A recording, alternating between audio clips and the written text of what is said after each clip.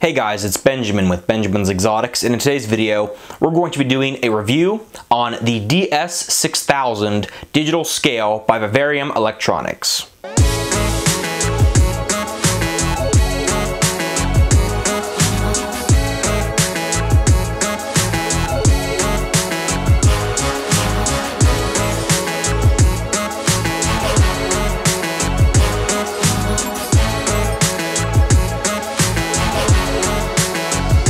So in today's video, we're going to be doing a quick review on the DS-6000 digital scale by Vivarium Electronics. And of course, this is not a sponsored video or anything like that. I'm not being paid to talk about this product. This is just a product that I've used for about 2 years now, maybe a little bit longer even, and I've been really impressed how long it has held up and performed good for me, and so much that I don't even have one. I've actually bought 2 of these guys that I use in my own collections for my reptiles and amphibians. So as keepers of animals like reptiles and amphibians, it is very important that we are able to accurately track their weight, because weight can be an indicator for so many things. So I could be tracking an animal's weight during the breeding season, so I make sure that I'm not pushing that animal too far, because let's say I have a male ball python. If it's losing hundreds and hundreds of grams month after month, that could actually be a sign that the male is, going downhill essentially, and they can actually breed themselves to death. Or it could be something as simple as, I want to track my animal's growth, so I want to see, hey, my animal grew 600 grams last year. Or even if it's just to put a snake up on Morph Market or your website, and you want to have an accurate weight for your client to see how much the animal actually weighs.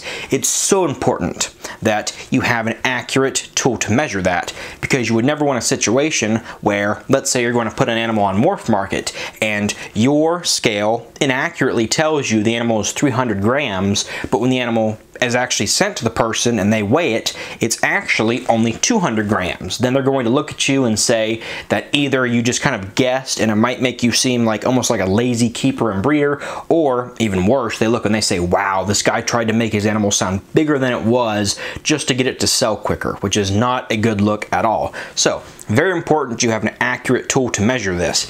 And typically when we're talking about digital scales, you're going to go to Walmart, you're going to go to Home Depot, Lowe's, any sort of big box like hardware store, or even a commercial store like Walmart that just sells everything from tubs to food to racks to whatever, furniture.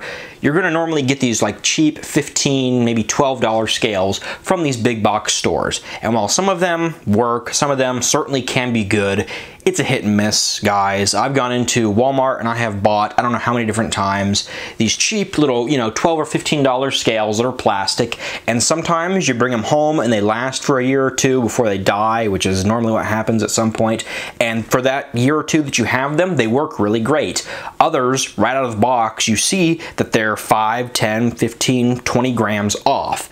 And for an adult ball python, 20 grams isn't a big deal, but for an 80-gram leopard gecko, 20 grams is a huge deal. So it's important that you have a scale not only for your large animals, but also to be accurate for your small animals as well, which is really what led me to get my first ever DS-6000 digital scale from Vivarium Electronics.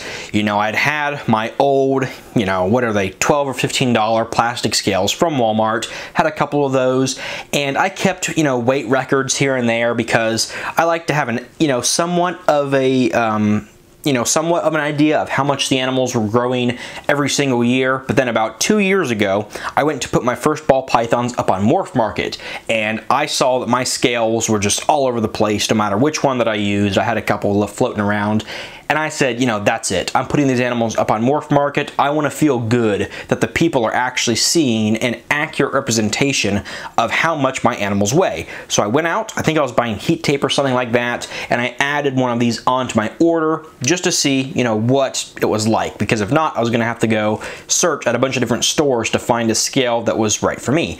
And these have been literally fantastic. I've had this scale for about, I think it's coming up on 2 years, maybe a little bit over 2 years even. When I put my first ball pythons up on Morph Market, I bought this just before that, and then This scale right here is a newer one that I got a couple months back that I actually use for my amphibian room, because I like to have different scales so that I'm not risking the transmission of diseases or parasites from animal to animal, especially from wild-caught amphibians to captive-bred ball pythons. Certainly I want to get some of my amphibians to be captive-bred within the next year or so, but that's going to take some time.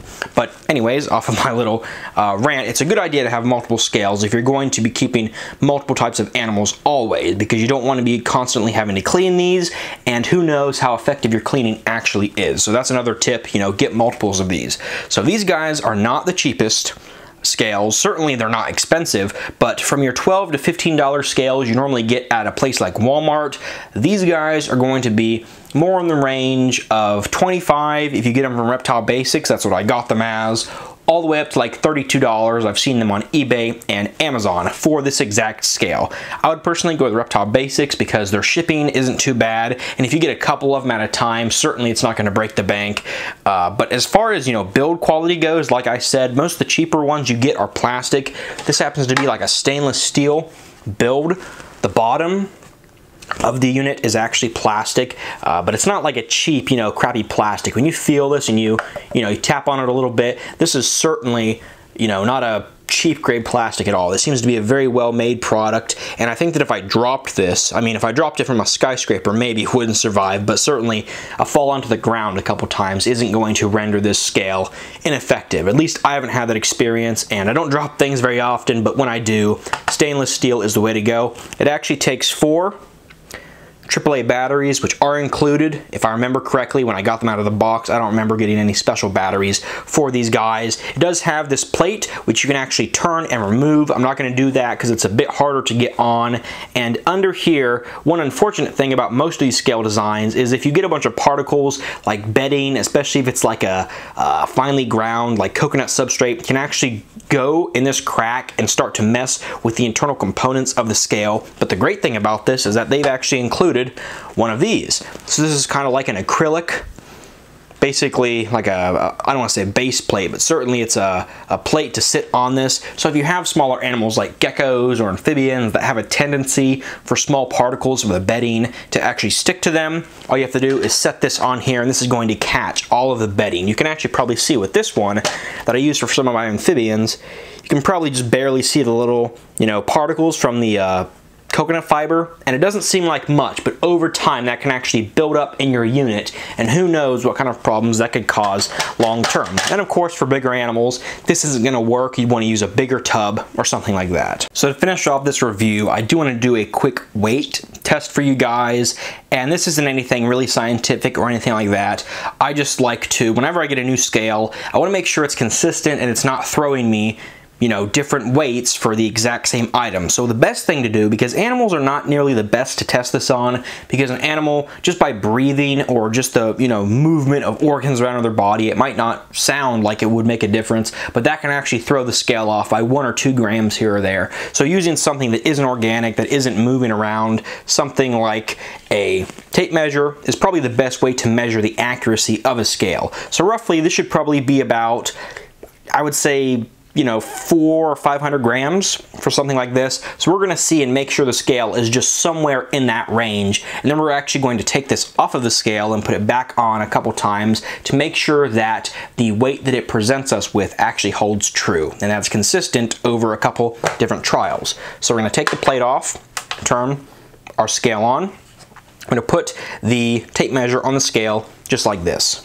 So in this case, I'm getting right around what I would think, so 227 grams, or sorry, 427 grams, which for something like this, that's going to be within the accurate range. So what I like to do is take this off, turn the unit off, turn it back on, clear it, make sure that it is truly cleared to 0, then we'll put the measure back on the scale.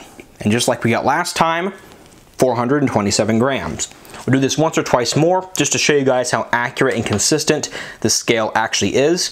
So we turn it back on, tear it, make sure the thing stays at 0, put that back on, and again, 427 grams. Normally some of these scales can be off by a gram or 2, but this one is literally sitting right on point. It hasn't thrown a difference of 1 gram or even sometimes 2 grams at all in this test. We're going to do it one more time just for, the sake of the video. On, tare, make sure it sits at 0, put the measure back on, and we are sitting again at 427 grams. So as you guys can see, this is an extremely accurate scale. It's a very well built scale, and it's certainly not something that's going to fail on you 3, 6, 12 months down the road. So if you guys are out there and you've been playing around with these cheap $12, $15 plastic scales that you get at a lot of your big box stores, and you're really looking to do an upgrade on your scale to measure the weight of your animals, I would highly recommend checking out the DS-6000 digital scale by Vivarium Electronics. So hopefully you guys did enjoy and most importantly benefit from this review on the DS-6000 digital scale. If you want to see more videos like this in the future, be sure to give this video a like, be sure to comment, and of course subscribe. Thanks for watching today's video, and I'll see you guys in the next video.